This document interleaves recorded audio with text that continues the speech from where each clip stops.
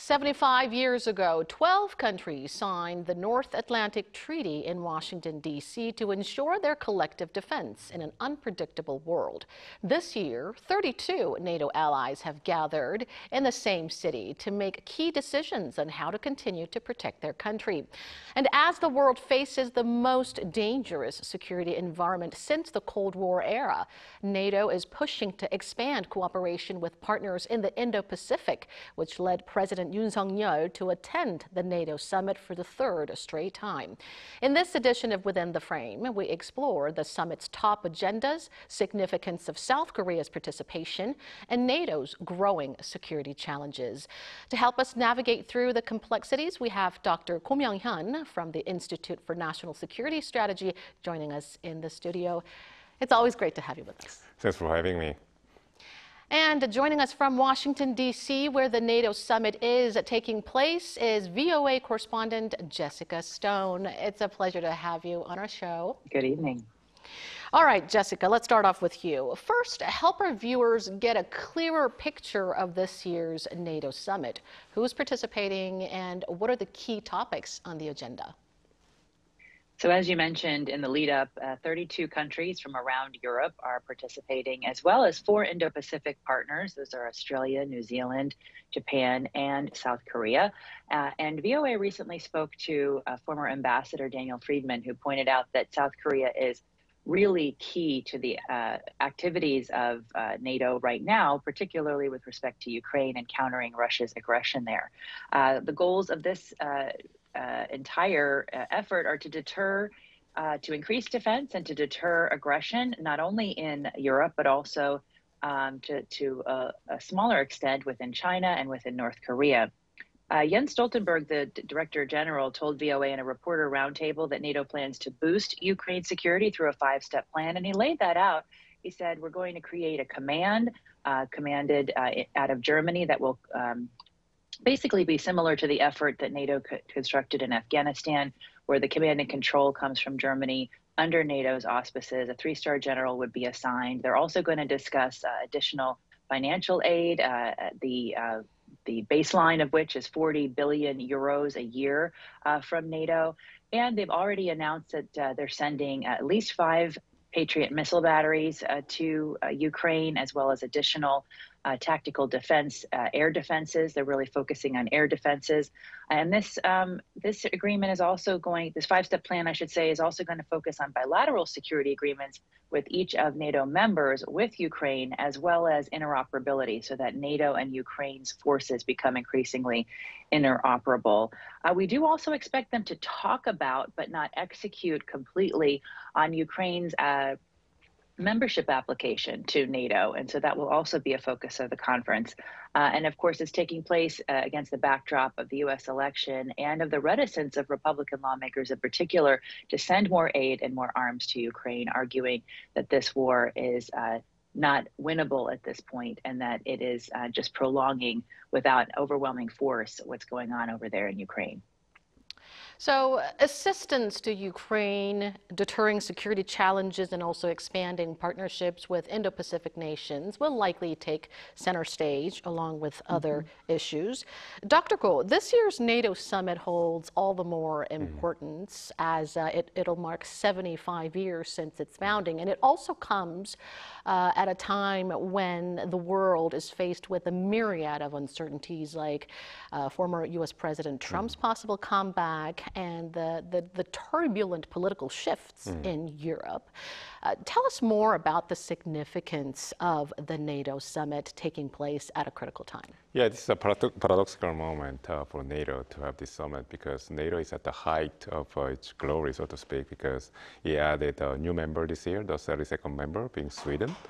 Sweden, as we all know, has long been a neutral country in Europe, but then they essentially gave a stamp of approval to NATO by joining the organization. So in that sense, it has demonstrated that NATO is very much effective and also I would say, very much an important player right now in the international security. But paradoxically, it's facing challenges from within. You mentioned about the potential return of the former President Donald Trump to the White House, who has long been critical of NATO, and also the rise of the far right in the European political scene, who want to essentially reach some sort of a settlement in Russia to finish the war, because not so much because the Europe, not just in Europe, is exposed to the security risk coming from Russia, but also they're exposed to the economic crisis that was caused by the ongoing war in Ukraine. So these are the dual challenges that the NATO faces while NATO is still very much effective. So I think what the NATO leaders are going to say is essentially an announcement of the Europeanization of NATO. So for a long time, NATO has been essentially supported by the single effort of the United States. But then with the specter of a major critic of NATO, Donald Trump, possibly returning to the White House, then NATO member countries will have to contend with two things. One is, as Jessica mentioned, about the more active role by the European members of NATO to help Ukraine win this war against Russia. But also there's the issue that's going to be mentioned over and over throughout for the rest of this year until at least the November elections in the United States, will be how much of a burden the European members of NATO are going to bear from going forward. President Trump had famously mentioned about the 2% threshold of a GDP defense spending on GDP, so the GDP spending on defense. And so but there are still member states in NATO who haven't reached that level, so they'll have to really do a great job, better job in increasing their spending and to make sure that there's a fair burden sharing. So I think these kind of issues are going to be discussed at this time, in addition to rise of China, also the more cooperation with Asia-Pacific like-minded states, such as New Zealand, Australia, Korea, and Japan, which are going to be given a different moniker this time, from Asia-Pacific 4 to Indo-Pacific 4. So it will be quite interesting and quite a critical moment.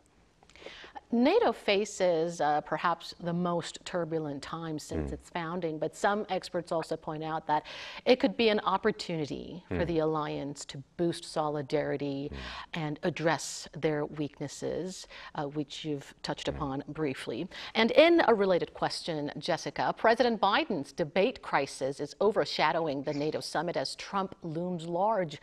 Reports indicate that concerns are growing among NATO members, with some calling for the need to reduce NATO's reliance on the U.S., as Trump's return to the White House could mean a dramatic cut in U.S. aid to Ukraine and NATO's other defense costs as well. What are you hearing about this?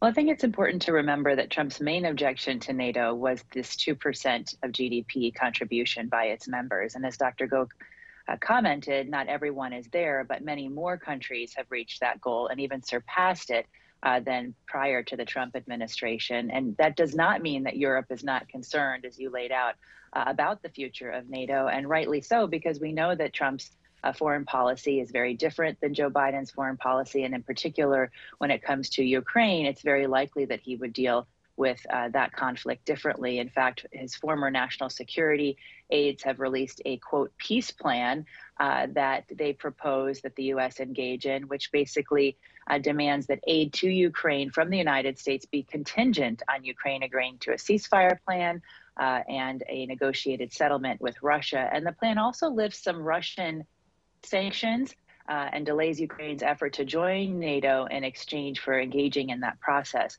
But it's also important to remember that U.S. lawmakers have passed a law that prevents the United States from withdrawing from NATO. So there isn't the capacity of the U.S. president, as there was under the former Trump presidency, to withdraw from deals. We saw him withdraw from many deals, including the Paris Climate Accords, the Iran nuclear deal. Legislation now prevents him from doing so, with withdrawing from NATO without 2/3 Senate approval. So that's a tough barrier to overcome, and at least put some barriers on what he can do with respect to NATO. Trump's return will not only affect the budgetary and other operations within NATO, but also in peace talks in Ukraine, right? Which is another point of concern. He's widely expected to increase pressure on Ukraine to concede to Russian demands, which could be a major security concern, not only for Ukraine, but for many other countries, including South Korea. Dr. Go, considerable focus will, of course, be placed on NATO's aid for Ukraine, and we're expecting a new initiative to be unveiled, which is called the NATO Security Assistance and Training for Ukraine. And on top of that, of course, we're expecting additional financial support and more military hardware as well. Could you elaborate on NATO's planned aid package for Ukraine and also your thoughts on them? So it is about the structure, I would say the format of how to help Ukraine in terms of organizational structure. So if before the United States was taking the lead, especially through the Ukraine Defense Contact Group, and then this time around with the new organization, I think it's called the NATO Security Assistance and Training Coordination Group. With that new organization, I think essentially the message is that NATO, the European members of NATO are going to take the lead more so than before. And I think Jessica again had described what are the concrete projects and initiatives that are being elaborated and put on the table and will be announced in this summit. So overall, it's more about front-loading the assistance, I would say, to Ukraine before political changes take place in Washington next year. So if it doesn't happen, then when NATO and the United States are going to continue with the current format. But if there's a political change and if that leads to essentially a decrease in the international community's assistance to Ukraine, then it's likely that in order to prevent any kind of essentially negative consequences for the defense of Ukraine, the allies and partners would like to front-load the assistance this year.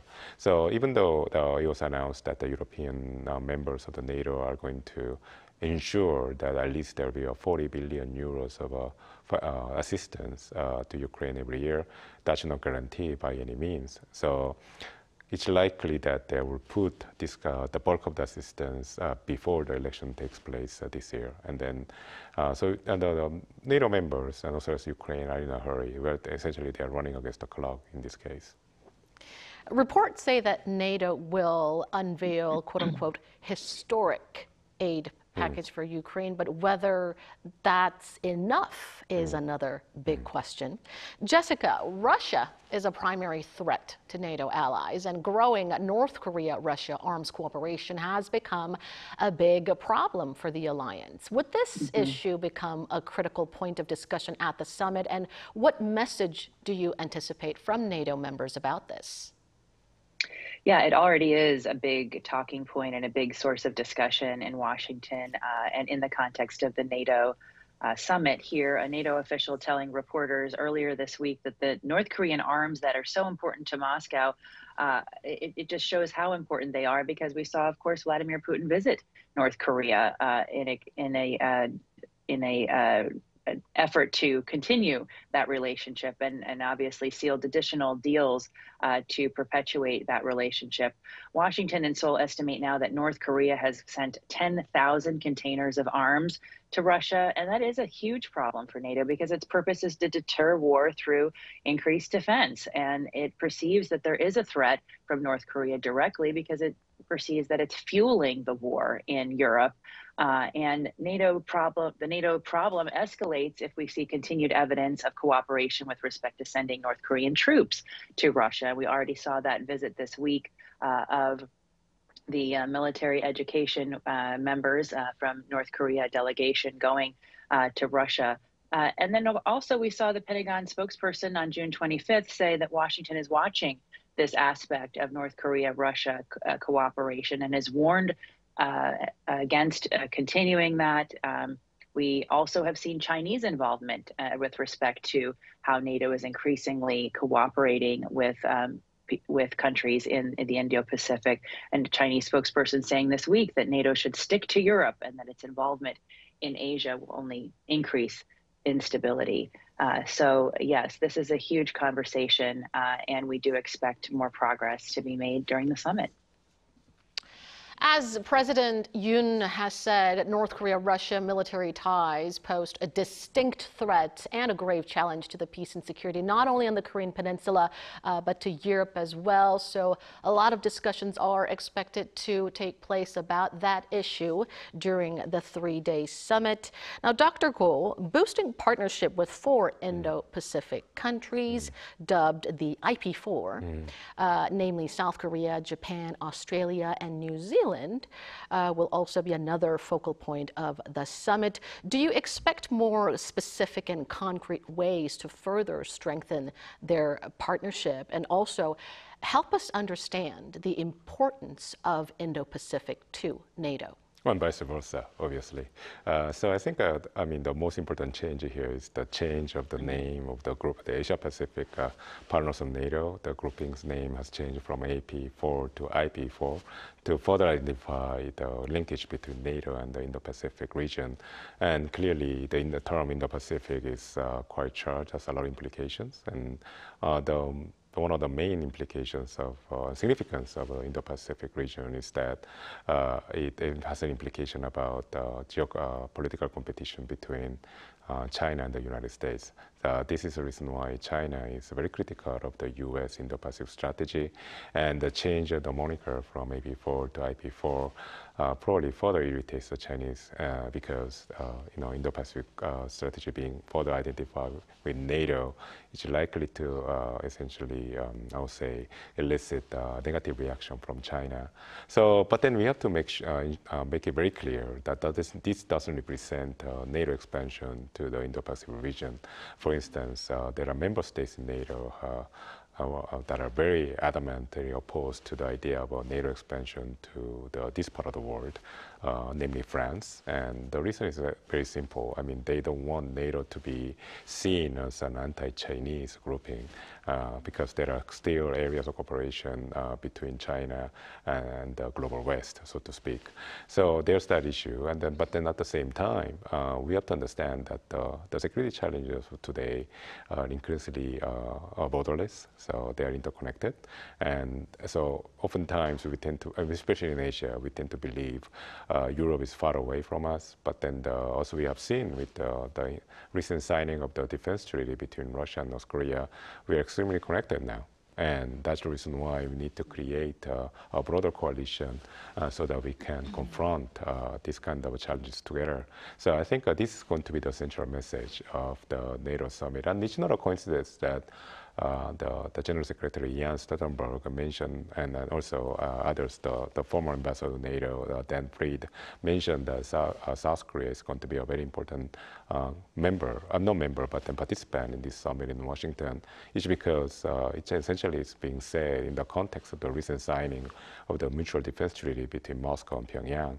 So South Korea has become more vulnerable to Russian threats. But at the same time, South Korea is unique in the sense that it's well positioned to change its situation by helping itself, but by helping the European members of NATO with military assistance and other sort of support. So I think it's going to be very interesting what South Korea says in this summit.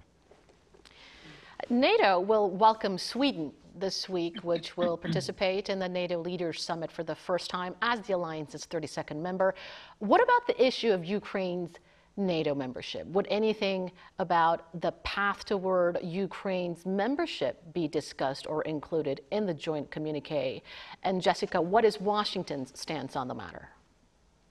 So there's two words circulating around Washington with respect to that question. The first word is bridge. The Trump-proofing of the NATO alliance really has to do with providing a bridge to Ukraine, not awarding this summit during this summit or voting this summit to bring Ukraine into the alliance, but building a bridge that is, and here's the other word, irreversible, giving Ukraine an irreversible path to membership. And so the bridge is all of these parts of this five-step plan, building infrastructure, creating this command, creating these financial commitments, interoperability, et cetera. And then within the context of the communique, there are reports specifically from Politico where they will lay out a, quote, irreversible path for Ukraine, so that even if we have a change in leadership of the U.S. government, that Ukraine will still be on a path to membership in in NATO. And Jens Stoltenberg told reporters on Sunday that they're really finessing the language around this because language, he says, is very important. It's important that it make it clear that Ukraine will join NATO. We also know that a senior NATO official told reporters as well that there will be a path laid out to what they call bridged membership of Ukraine. So again, that word bridge and irreversible. And this includes all of the steps that they're going to announce this time. We don't have a timeline for Ukraine membership in NATO, but there has been one comment from Jens Stoltenberg where he said he thinks it will happen in the next 10 years. And our final question is for you, Dr. Go. Much attention was also drawn to whether leaders of South Korea, the U.S., and Japan will gather on the sidelines. But that looks quite murky for now. What's your projection on this? And also, what sort of outcome do you expect from the Yoon-Kishida summit that's expected to be held? Well, this is the nature of the sideline meetings that accompanies this kind of major summits that brings together the leaders of many different countries. So it's oftentimes ad hoc, takes place at the convenience of the leaders and depends on their availabilities. So it doesn't, just because there's a sideline meeting not taking place, it doesn't mean that there's no essential diplomatic failure of any sort, or there's a tension between any of these given two countries or three countries in case of a trilat. So I wouldn't really attribute too much meaning to it, but then it's also possible that there could be a major decision being announced through this kind of bilat or trilat that takes place on the sidelines. So I think that all the eyes are focused on the possibility of the trilateral meeting between South Korea, United States, and Japan, and then also between the bilat between Korea and Japan, or because of the recent signing of the mutual defense treaty between Russia and North Korea. So all the eyes, and I think, is on the South Korean President Yoon Suk-yeol, because on the eve of his visit to Washington for the NATO summit meeting, he essentially issued a statement saying that implying that South Korea could finally start supplying Ukraine with lethal military aid, and the Russians obviously criticize him for that. So, and then the backdrop of Washington will be a perfect occasion and place for President Yoon to announce such a major policy shift, which is very much awaited by South Korea's allies for a very long time. So we'll have to see whether that happens or not. All right, we'll keep close tabs on how things will unfold on that front until Thursday, which is when the summit will wrap up. Thank you so much, Dr. Go, as always, for your perspectives. Always my pleasure. And many thanks to you as well, Jessica, for your brilliant reporting. Thank you. And that brings us to the end of the show. Thank you for watching, and be sure to tune in same time tomorrow to join our conversation. Goodbye for now.